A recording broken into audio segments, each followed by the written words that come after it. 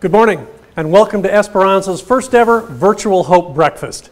We are thrilled to have hundreds of people from around the country with us today and many more that will have an opportunity to view this recorded event. I'm Scott Hanson, President of HMA Public Relations. I'm a former TV sportscaster and have done work for various stations in and around the Valley for some 30 years. I've got to tell you, it's an honor for me to be here today and be a part of this very important event. Though we can't be together for this breakfast this morning, I'd like to invite you to share your cup. Enjoy this morning.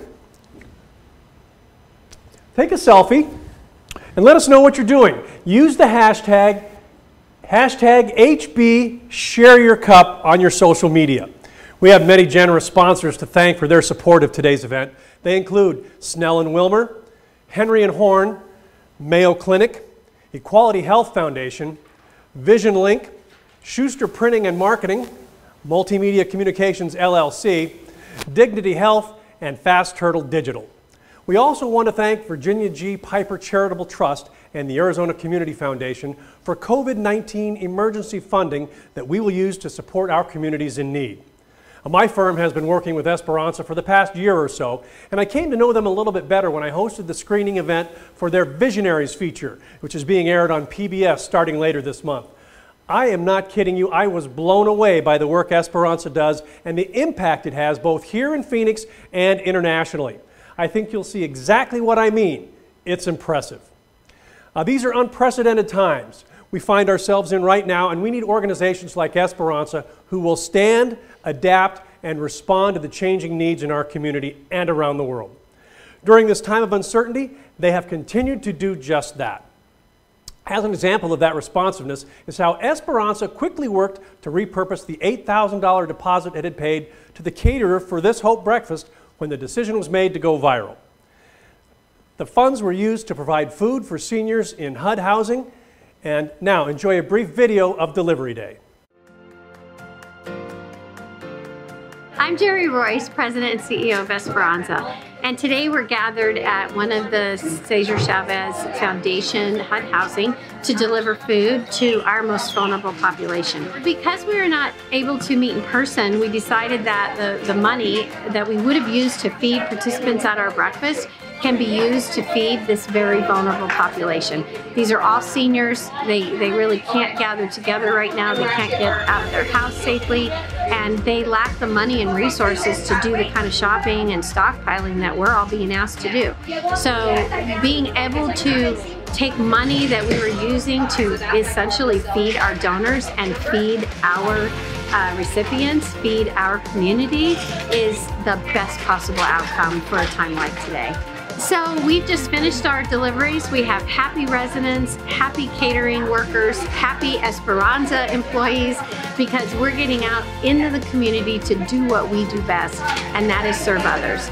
And my message to you is to do the same. Now is the time for us to come together, be supportive of one another, and do what we can to not social distance, but to physically distance. Stay in contact, be in touch with your loved ones, reach out to your friends. Good morning. I'm Jeri Royce, President and CEO of Esperança, and I have a very important question for you. Do you remember the last time you needed hope? I imagine for most of us, it may have been the last time we listened to the news, which left us with more questions than answers. When will this pandemic be over? How many more people will die? Will my family and I stay healthy? Is it safe to go to the grocery store? Will we ever get a vaccine so this will never happen again? Hope is what helps us see beyond the circumstances we are currently experiencing to a better place. I remember needing hope when I was recently divorced, single mother of a 3-year-old, and I needed enough money to find a new place to live. That hope came in the form of a neighbor who loaned me $1,000. Not only was I able to move, but I could envision a better life for me and my daughter. And I receive hope every 6 months when I visit my oncologist and she reports that my scans are clear and I can see a future that is cancer-free. Esperanza is in the hope business. We provide hope and improve health through disease prevention, education, and treatment for every life we touch. And we envision a world with health equity for everyone. We are so proud that just last year, we provided hope to over 50,000 people. Hope delivered through health education, surgery, and community development, including 4,027 children from Title I schools right here in Phoenix who received oral health education and a smile bag. In the era of COVID-19, we have been publishing videos demonstrating the proper way to brush and floss your teeth and showing them on social media. We've also been doing videos for a number of other health-related topics. 400 seniors in Arizona gain new knowledge to better manage their diabetes. And our health educators are now busy calling our seniors once a week to check in, lend support, and identify specific needs they may have. 2,746 families in Nicaragua experienced food and economic security through attending workshops on improving agriculture production. And 417 life-transforming surgeries were performed in Nicaragua, Peru, and Ecuador. Of course, all of this was made possible thanks to our Circle of Hope Giving Society members and all of our other very generous donors. I dream of a day when everyone on this planet has hope and sees a future beyond their current circumstance, whatever that may be.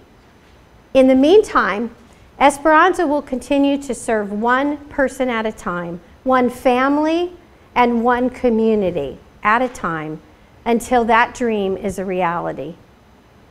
Next year, we are committed to educational outreach in rural Arizona to assist those seniors living in isolated and underserved communities to improve their health through knowledge about nutrition and chronic disease management. We will launch a new program designed specifically for at-risk youth, the Future of Hope. Participants will gain knowledge about public health issues in their community and learn to serve as role models and advocates. We are committed to doubling the number of free surgeries we can provide over the next 3 years. In order to accomplish all of this, we need the technology capacity both here and at the host sites in those rural communities to deliver virtual training and coaching for each participant. An additional 2 community health educators to support the expansion of our health education and new development program. And additional volunteer surgical teams for new specialties to support 7 new missions each year. I invite you to join me today in making a difference in someone's life by supporting Esperanza's efforts to provide hope and improve health. Now, I would like to introduce you to the faces of Esperanza so you can hear for yourselves our story through the words of the people we serve.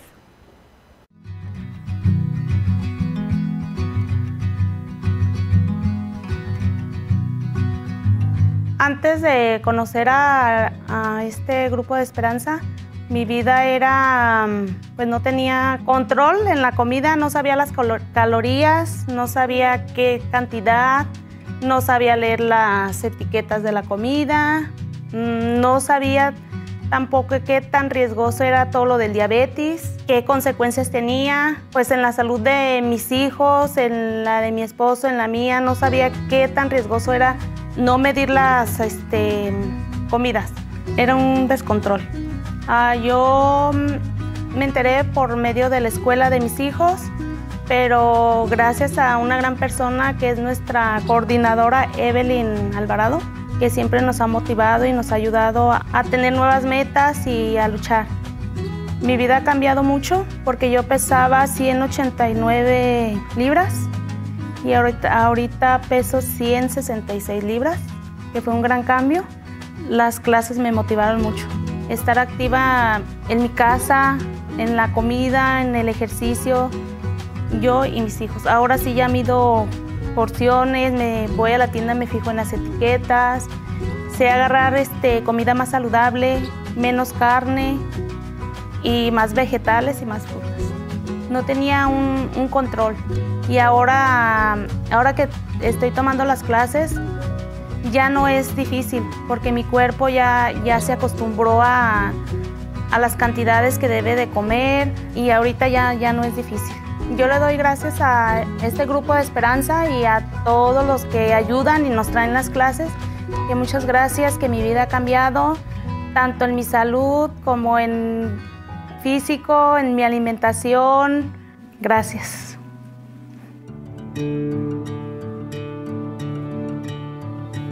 La historia de mi hijo. Mi hijo se llama Jeri Pérez. Él tiene 14 años, vive conmigo, estudia, pero lamentablemente tiene un inconveniente en su rodilla. El problema de mi hijo en la rodilla es que él no puede extender, o sea, puede flexionar pero no extender. Se le ha ocasionado una malformación producto de una fractura, un golpe. Y le da molestia, le da problema, que quisiera correr con toda normalidad y eso no le permite, jugar pelota o hacer actividades que él no lo puede hacer con toda normalidad. ¿Cómo descubrí la organización Esperanza? Porque me llamaron de aquí del hospital de Cesar de Guayaquil. Ellos me hicieron la llamada y me avisaron que había una convocatoria el día domingo. Llegamos, me dieron rápido la cita con el doctor me evaluó al niño y fue algo rápido. Me dijo, Dios los ilumina al momento que están en un quirófano para cambiar la vida de tus hijos. Muy agradecida con los doctores, con el Hospital León Becerra por permitirnos a nosotros poder participar de este proyecto, poder ser parte de esta fundación que ayuda a mucha gente. No va a ser motivo de burla para nadie, va a mejorar su calidad de vida, va a poder trabajar con normalidad, estudiar con normalidad, hacer cosas que no hacía, va a tener su vida normal, va a poder compartir y reírse al igual que todos. Y van a mejorar la calidad de vida de sus niños, de todos los seres humanos a los cuales ellos meten su mano. La Fe Montana, ya muy agradecida con ellos, con los doctores, con el doctor Castillo, con el hospital, porque permite que este tipo de proyectos se lleve a cabo.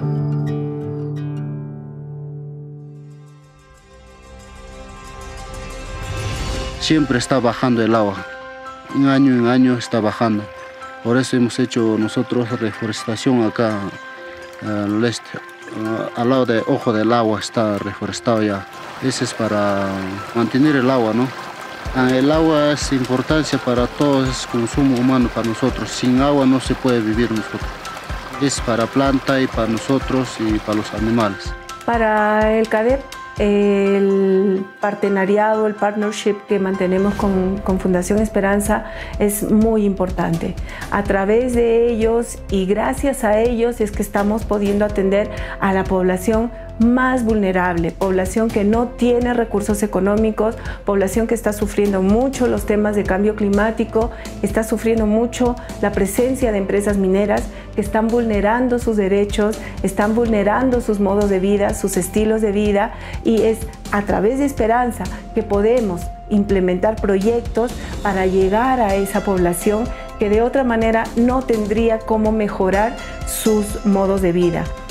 Antes de CADEF, cuando no estaba acá, estábamos desorganizados, no estábamos más capacitados del agua, cómo utilizar, y también así verduras no teníamos mucho. Ahora como nos ha dado alfalfa, así también tenemos alfalfa para el cuy.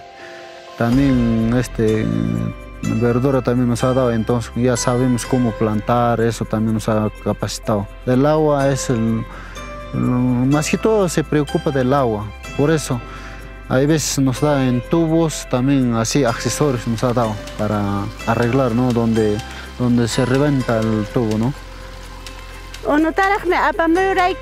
Esto son cadifa ayuda tengo. Chaywañan kay planta kuna pescashan verde chaywañan trabaja chayko. ñawpaqtaqa manan tanto chayna mana unu kaqtinqa manan allintachu llank'aypis karaq. Ripullupas kunanqa unuwanqa hatunkunatan kush. Chaypas kaq kallantaq wawakunapaq allin wiñananpaq. Y hinallataq anemiapaq kan q'umirchakunaq lipin q'umirpas mas que todo wiñananpaq y anemiapaq ayna kan. Chaykunata ruwallaykutaq riki. Y naturalmente mana nuqayku ruwaykuchu abunuwanchu. Natural ruwakuyku chayta apakuykutaq wakinta mercadoma y mikhunaykupaq kan wawayku mikhuchinaykupaq manaña plazamantañachu rantimuyku.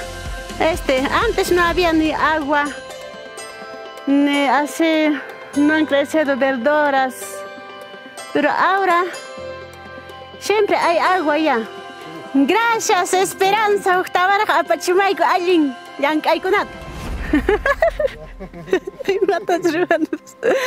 Ay, ay.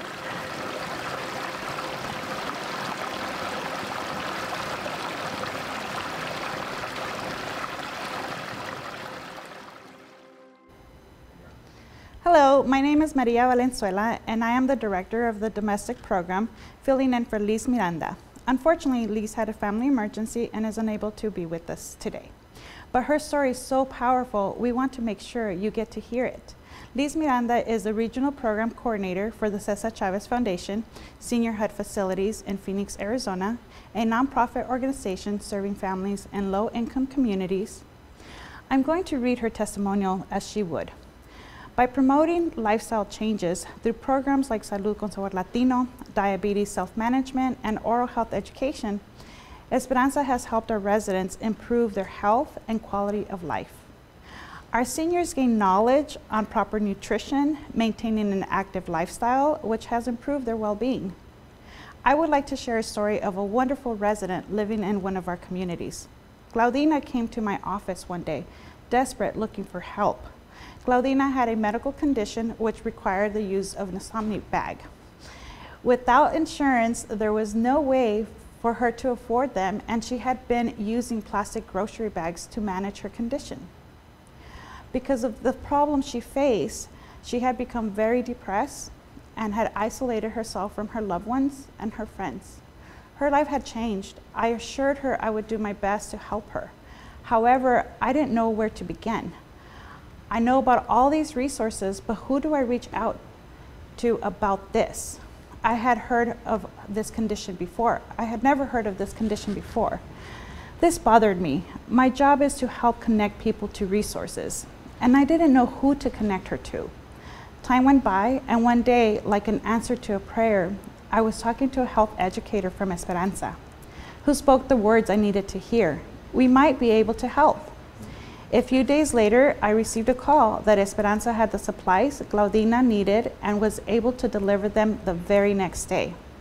My words cannot best describe how grateful and happy Claudina was to receive these supplies from Esperanza, and what a difference it made to her. Through tears, she said, "You have given my life back." And life has indeed changed for Claudina. She is now happy, confident, and loves to be out with friends and loved ones and participating in our community events. Esperanza continues to deliver donated medical supplies to our communities, including the supplies that Claudina needs. Esperanza helps us take care of our vulnerable and most often forgotten seniors. I don't know what we or residents like Claudina would do without Esperanza. Thank you.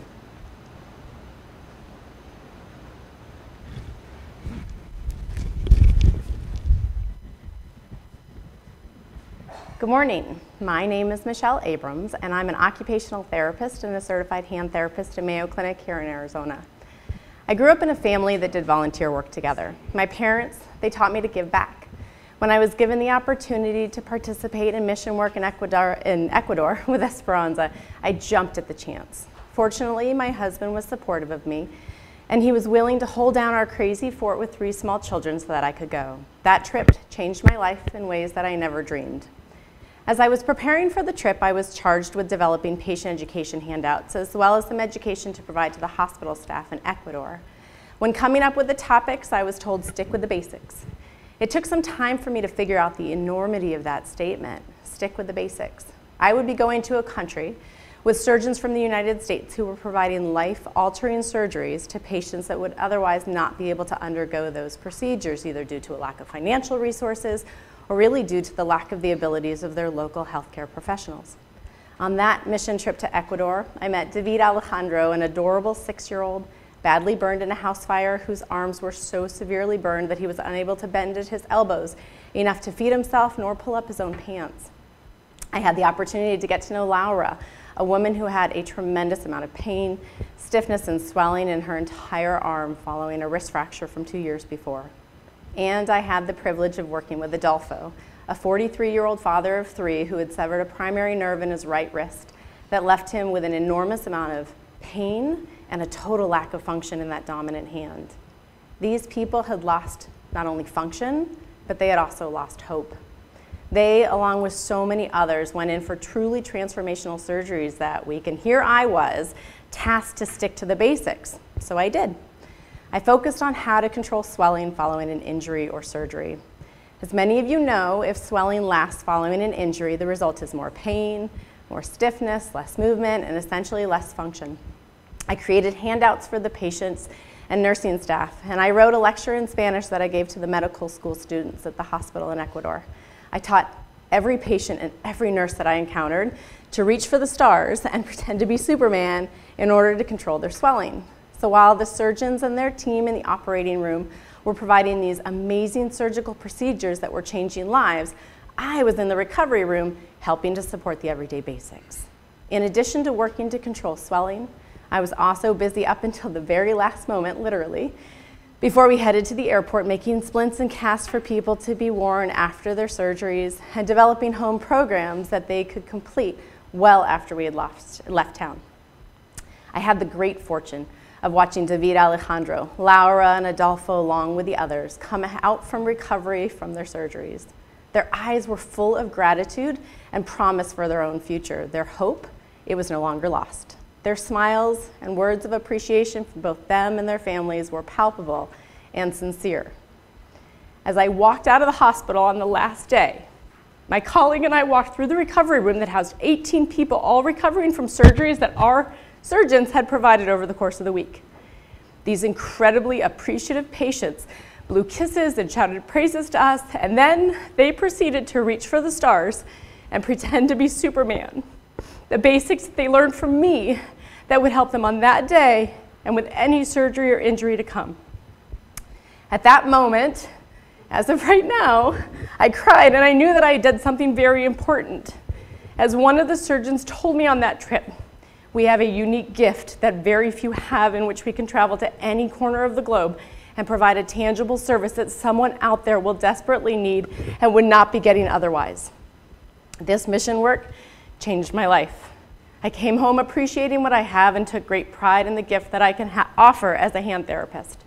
I was an example to my 8, 9, and 11-year-old children and feel so blessed that I have passed along the tradition of giving back that my parents taught me. Please join me today in supporting Esperança and give the opportunity for others like myself to give back and for patients to stick to the basics and reach for their own stars. Thank you.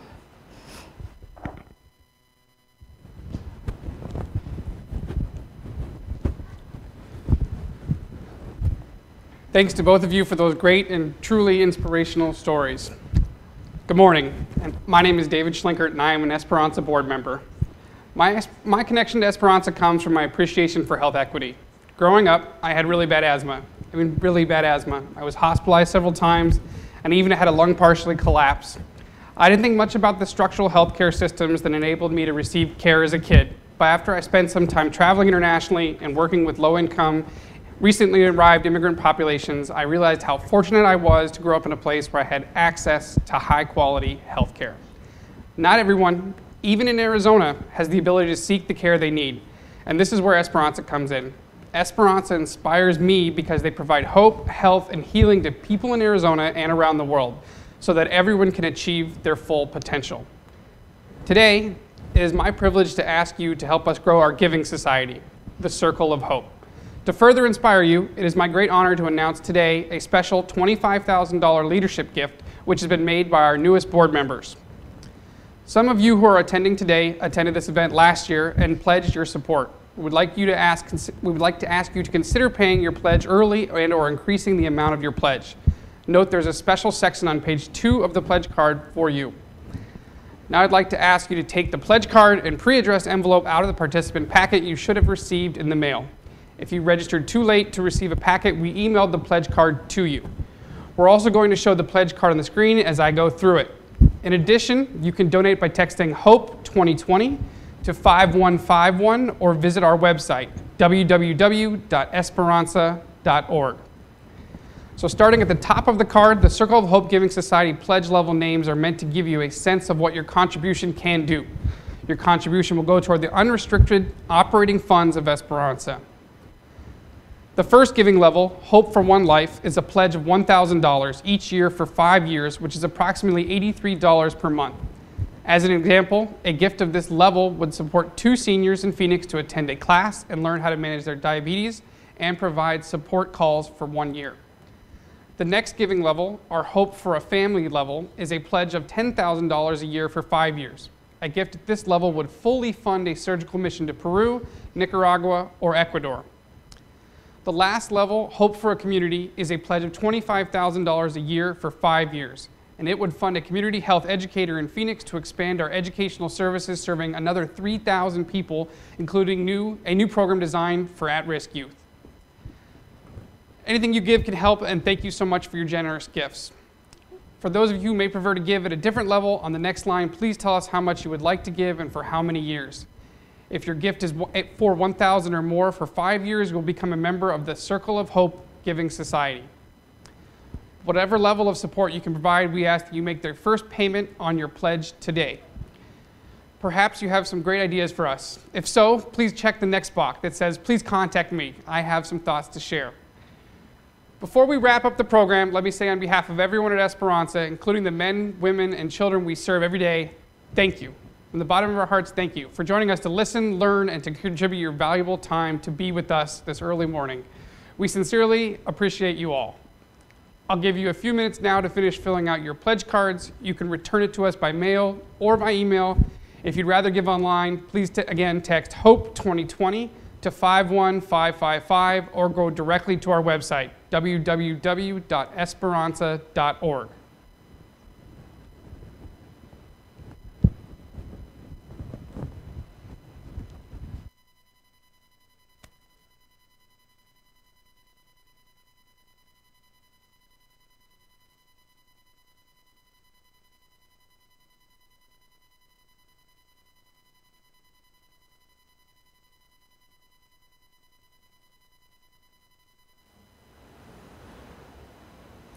On behalf of everyone here at Esperanza, we want to say thank you for attending and for all of your generous support today. We hope you will share with others what you have learned and heard today. Thanks again, and have a great day.